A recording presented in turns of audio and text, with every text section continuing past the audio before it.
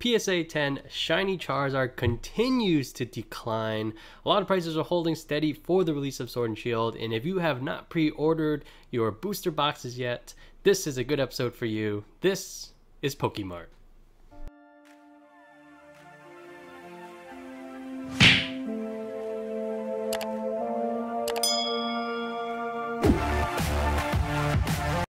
What is up? I'm Moana Turtle and welcome to Pokemart, the series where we take a look at the Pokemon TCG secondary market to see what kind of cards are making what moves.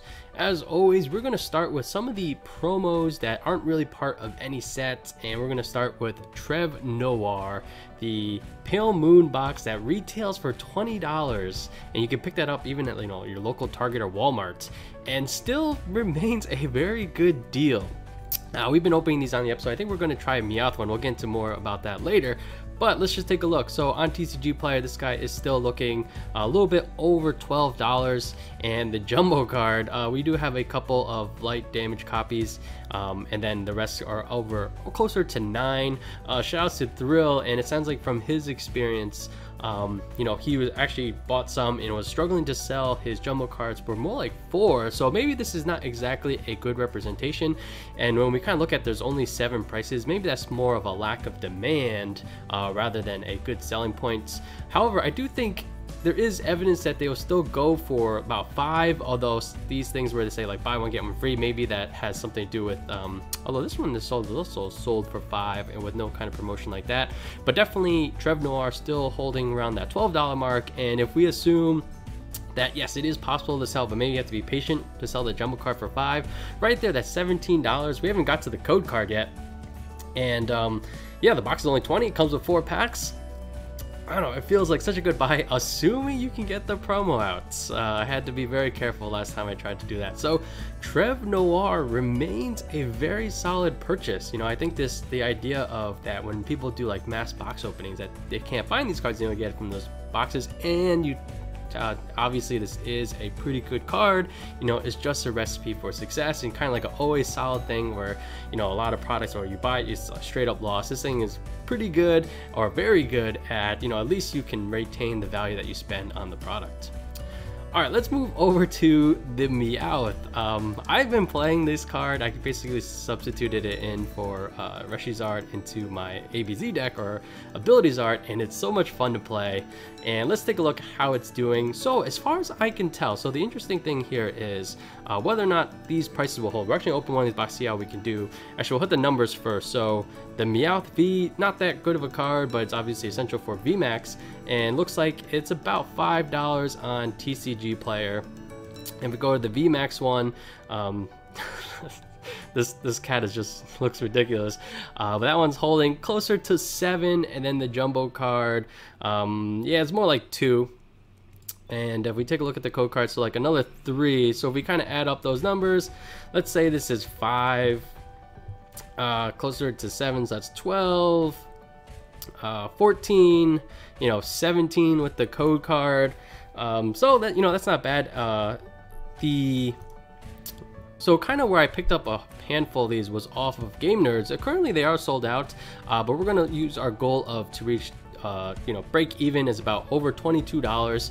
They are currently out of stock, but if you do want to pick one up from this vendor, just pop your email address. I do find that sometimes they restock. I'll put a link down below if you're looking for this product. So we'll try it out. Definitely not as good as the Trev Noir, but here's the important thing. As far as I could tell, I could not find any evidence that these 2 cards will be in the Sword and Shield set, compared to like Team Up, where they kind of gave the Magikarp Warlord tag team and then it was in the next set. It's unclear if that's the case. I found no evidence, and if that's the case, this is basically the same thing as Trev Noir, where if this card remains good, which I'm not convinced it will, but if it does, maybe these cards could even go up in value potentially once the V meta starts to settle in. So if I had to guess, these cards will go down over time, but you never know, especially if it's not part of the Sword and Shield set. All right, let's move to Cosmic Eclipse. This thing feels pretty stagnant at this point. All right, Charizard breaks in super low. You can pick someone up closer to 30, but yeah, 40. The market price is still holding around 40, and then basically what we've come to expect. Caitlyn, Cynthia, really good card. Rosa, surprisingly good. Still plenty of a good amount of ADPs out there, and then basically we're filling in with all the good tag team supporters. One thing I feel like I see a lot more Mallow and Lana used over Rosa. However, it does seem like Rosa usually is pretty high. I'm curious what kind of drives that. And then we kind of have like those rainbows and secrets. Tag calls is kind of going down. Great catch is going down. You know, once V sets in, you know, these cards are basically maybe obsolete depending on how the meta shakes out, where if there's actually no, tag call still has a chance just because to pull these supporters, I suppose, but great catcher, you know, once these are somewhat relevant, it's basically a liability to throw these in because they might be useless. And rounding out the board, then we have some of the other supporters and stuff like that, but at this point we're already getting close to like the $10 mark for the secret rare. So Cosmic Eclipse continues to stay super low, but I guess we can kind of expect that. Charizard breaks in for sold listings on eBay. Every once in a while, there's still a pretty high one. Let me just do a quick refresh. Yeah, so 80, but yeah, somewhere anywhere between low 50 to upper 80s. I'm curious what drives this like huge jump. Maybe it's just like good centering and stuff like that. But all right, so that's actually better than I was expecting. Moving on to Hidden Fates. This jumped out at me when I first saw it. Okay, Charizard for 180 basically after shipping. Like, oh my gosh, this thing is tanking faster than I was expecting. But that is for a light played one. And once we go to near mints, we're still below 200, and you know, under 195 for a single one from a small seller. But it's still, you know, if it's not going up, I think that's the important thing. And we'll take a look at the PSA side of that in a little bit. But then for the rest of the cards, this thing has become pretty stale as well. Cynthia still pretty good. I wonder when Magnolia comes out in Sword and Shield, what that'll do to Cynthia. But then we have the evolutions as expected. For the 8 cards that I still need for my master set, I feel like Lele and Feeny are still kind of high. Feeny's not too bad, I suppose, but Lele, you know, still around mid-20s. Maybe I can wait out a little bit longer. Feeny's not too bad, maybe I can pick that up. But then after that, things like Brooklet Hill that I need, Fisherman, and some number of shiny GXs. At this point, like, yeah, just pick them up on the secondary market. I don't need them to be PSA 10 worthy or anything that's going in my binder collection anyway. So, and let's see. All right, so we did talk about Charizard.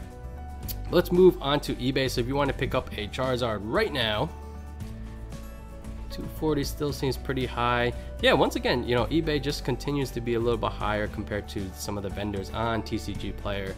And so it almost feels like now is not a good time, or no, it hasn't been a good time to pick up a Charizard for quite some time. And you see some of these PSA 10 ones mixed in for over 500, and I wonder if these will stay around because... Oh wait, let's take a look at sold listings real quick, getting a little bit ahead of myself. Actually, here it is, that PSA 10 sold for $455. And so like kind of last week, it was still kind of holding that $500 mark, and it's continuing to go down. But yeah, sold listings kind of reflects that, you know, any Charizard close to or below 200 seems to be gobbled up on eBay, even some of these 220s. But so it feels like, you know, the going rate is, even on eBay, quickly getting to under 200, 175 right here. Looks like it's kind of off center though. So continuing to go down, like a lot of you guys have been stating for quite some time. Cynthia, I mean, you know, Cynthia's not moving too much anymore. Not too much to speculate here. But PSA 10, all right, yeah, 455 reader saw is 475. So this thing is dropping pretty quickly. And let's take a look at the pop report. I'm not sure how often they update this, but you know, obviously still heavily skewed towards the 10, close to 500 versus 149s. One thing I will say is that the most recent wave, I feel like there's a good amount of centering issues for a lot of the cards.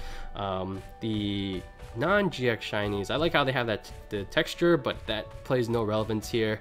But then for the shiny GXs, full art supporters, in my own experience, it feels like the centering is less, has decreased.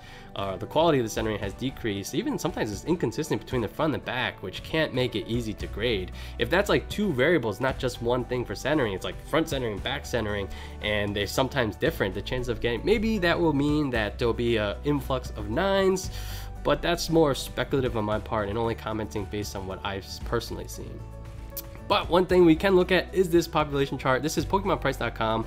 It's a super useful website because basically, my understanding is this thing scrapes eBay sales to fill out this data. It is kind of behind, so this is still, latest sale was from mid-December, but we can take a look at that general trend. And when, you know, as of right now, 10 is still leaps and bounds over 9s. At least for the foreseeable future, I think we can only expect this thing continue to trickle down, where probably these things are still being graded at a pretty fast clip, and you know, the demand probably, I don't see it going up anymore. Especially again, you know, hidden faces you can still buy is becoming easier and easier to find it at places like Target. So I mean, the population will only go up. But again, if there's a quality issue, maybe the 10 can bounce back, but I kind of doubt it. Alright, now we're going to move on to Sword and Shields. It's still too early to try to trace some of the individual cards, so we're just going to look at the sealed prices, and basically we're going to focus on the booster box. Obviously that is the best way to get your most packs for your dollar. And so we're going to look at a couple places. Alright, so we're going to take a look at a handful of places, you know, a couple options you can pick it up. Obviously there's going to be more than we're going to go over. A lot of times people ask me, you know, where it is that I get mine. It's usually a combination of whatever I can find the cheapest, whether it's eBay, or Game Nerds, or some other vendor. I would say those two are my primary sources for booster boxes. But you know, people have said some other things, so we'll take a look at eBay, kind of like where things are landing right now. One thing to mention is, actually you can't really see it on screen, but Rakuten does have a 2% cash back for toys and hobbies. That's actually not bad. I feel like more often than not it's 0, sometimes it's 1%, so 2% is pretty good. And yes, that stuff does add up over time, but if you were looking on eBay to pick up or to do your pre-orders, looks like lowest is around like 88. And obviously the ones are much higher. I usually try to time these with basically stack as many rewards things as possible, whether it's Rakuten and eBay bucks and stuff like that, to get the kind of like the best deal. And you know, a lot of times I have to pre-order it quite in advance, so we'll go over what I purchased, and that was like months ago. But eBay, so eBay is about getting close to 90. And I just threw some quick searching. I actually don't purchase from Dave & Adams. I purchased from their eBay store before, but I never purchased from directly from their own website. But they do have free shipping over 100, and you know, they do sell it for 90 as well.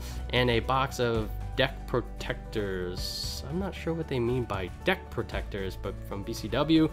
I guess it's not that good, but if you do kind of pay up front, it looks like you can get a case for $520, which I believe it comes out to like $87. So it is a little bit cheaper from Dave & Adams, and that will obviously be free shipping as well. Oh, I'm sorry, free shipping over 200, which if you buy a case, which is kind of a lot, you know, you'll obviously get there. There is a popular eBay store that's, you know, supposedly like a distributor, something called like Sports and More or MVP. They do have their website is kind of like in beta, but if you do happen to have access to it, we were lucky enough to get access to the site because we have done business with them in the past, and they actually have a really good sale for $84. However, this is kind of like invite only. I'm not sure what if they have it on their eBay. So I did find their eBay store, and it seems like the only way to get a box is through like these bundle things, which I usually don't find those are worth it. So they're not selling the booster box by itself. It seems like they're just selling it on their website, which is kind of invite only. But if you do have access to this and you just kind of ignored it, yeah, that's a pretty good price point right there. 84, I guess that's about the cheapest we've seen so far. We mentioned Game Nerds before. Actually, one thing about the beta site is I'm not sure if their rewards program is really set up yet, and through Game Nerds it's kind of pretty consistent but not always the cheapest. And theirs looks like if you buy a whole case, it's about $530, which I think is about like $88 per box. And if you go for down to a single box, you basically look at that 90, which is basically the same price point as eBay. They do have a rewards program, which is close to like 3%. If you save up, you kind of get like a when you get to that $100 mark, for $100 cash back, it comes out to a little bit less than 3%. When you compare it to eBay, which they don't have an eBucks promotion, but with Rakuten, it's about the same thing.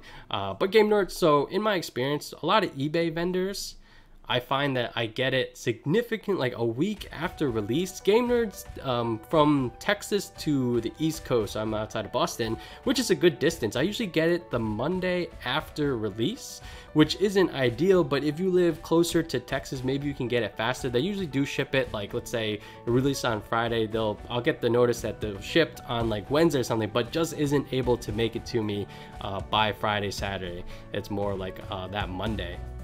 And so probably, I don't know how many episodes back, closer to, it was November, was when I kind of made my purchase pre-sale. So this is when, my point here is that if you buy it months in advance, so if you're able to do that, that's definitely, when you time it right, that's, in my opinion, the best way to go. We'll try to show some of the details of mine, and yeah, so don't think there's any sensitive information being shown right here, but you can kind of see what I purchased was 3 boxes off of eBay, and I can just move this picture over here. So yeah, the subtotal came to $220. They had some kind of sale, so it was like $11 off. Came after tax, came to $221. So that means the before tax, you know, it was $210, and there was actually an eBay Bucks promotion, 10% back eBay Bucks. So I would get 10% back from that, which is essentially $21. So then the after tax, if you include the eBay Bucks, which basically is for a future purchase, it kind of came to $200. Yeah, so $200 after, you know, cash back, which is, you know, you pay more now, but then you get some cashback bonus later, but then, you know, so that's pretty good. And so, you know, my point kind of here is, at this point, yes, the things that we went over earlier, those, you still have some options, you know, anywhere from like 90 to as low as 83 if you have an invite. But if you do pre-order, and actually it says right here, pre-ordered November 26th, so that was quite a while ago. But so if you do pre-order a few months in advance, you can get it significantly cheaper, a little bit less than $70 per box. So yeah, just some, you know, for future reference, where if we bring this stuff kind of up, like, you know, it does help if you're able to purchase ahead of time.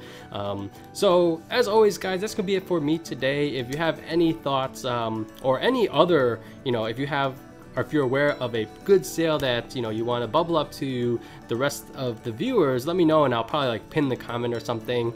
I'll post some of the links down below in the description. But yeah, that's gonna be it for me today. As always, if you have topics that you would like to see covered on Pokemart, let me know in a comment down below. And yeah, that's it for me today. Thanks for watching. I'm Moana Turtle, and I'll catch you guys next time. All right, for the last section of Pokemart, we're gonna be opening up this VMAX box, let these cats out, and see if we can't recoup our value. But I believe it comes out to, like, the promos, the jumbo card, and the code card come out to $17. So we kind of have to make up like $5 or so out of 5 packs. I think there are 2 XY ones. So we'll need a good hit from like a Cosmic Eclipse or Unified Minds to hit that $22 mark, going from, you know, the price that we paid for them on Game Nerds. Again, I'll put a link down below, but it looks like they are sold out, but they do come back in stock occasionally. And this code card. All right, so that's like $3 right there. It's off to the side. And here are our cats. If you do manage to pick up that code, I do recommend you try this online. And again, if these 2 cards are not printed in the actual set, oh no, it's Guardian Horizons, but that's just as bad. All right, so we'll go like this. Evolutions, not too many cards to help us out here. We'll probably need like a, I don't know, Charizard or like a Mega Blastoise. Let's see, code card is this way. And we'll see what we can do. Ooh, DCE. Not terrible. Put this off here. Charmander. There is a Psychic Energy. Pikachu. Machop. Reverse is an Onyx, followed by, okay, Ninetales. Doubt that these are really worth anything though. moving on to Guardians Rising. But yeah, so if you can find this, or you know, pick this up for, you know, low 20s, I do think it is a worthwhile product. Nowhere near as good as the Trev Noir, but I don't know, I could see a series of events where, again, this thing's not printed in Sword and Shield, and it turns out this thing actually is pretty good. You know, weakness to fighting. Not sure if there's too many scary fighting cards coming up in Sword and Shield. And does have like a draw engine. 300 HP is probably two shot for a lot of things. But you don't, I don't think you have to worry about getting one shot. Actually, no, there's still some 300 damage kind of things. So that's not exactly true. Caracasta, not the turtle we're looking for. Great Potion is a pretty good card. It's off the side. The Barrel, Stunfisk, Onyx, Finian, Grimer, Carablast, another Onyx, and then a Scrafty. So whenever you rely on the packs, you know, this is not too shocking, but yeah, you might not get there. And I feel like this is a perfect example of why, is where like the promos get us close. And if you kind of want to have a safe bet of getting your money's worth, you know, going for something like that Trev box is where the promos make up almost the entire value of the box. That is usually the only time it'll work out, especially for these loose packs. Like, you know, chances of hitting, I feel like it's very tough to hit anything in these promo kind of boxes. Ralts, and ooh, okay. I thought $5 out of 5 packs was a reasonable goal. Apparently I was wrong. So Trev Noir still takes that top slot, but we have one more pack. Can we get anything out of this box? I don't think the secret rares will get us there either. About to sneeze. Lillipup, Trapinch, Sneasel, Drampa.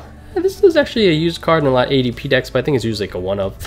And then just a Kyogre. Alright, that was terrible, but hey, we got 17 with these two cards. So yeah, hope you guys enjoyed the video. As always, like, comment, and subscribe all down below. I'm Turtle, and I'll catch you guys next time.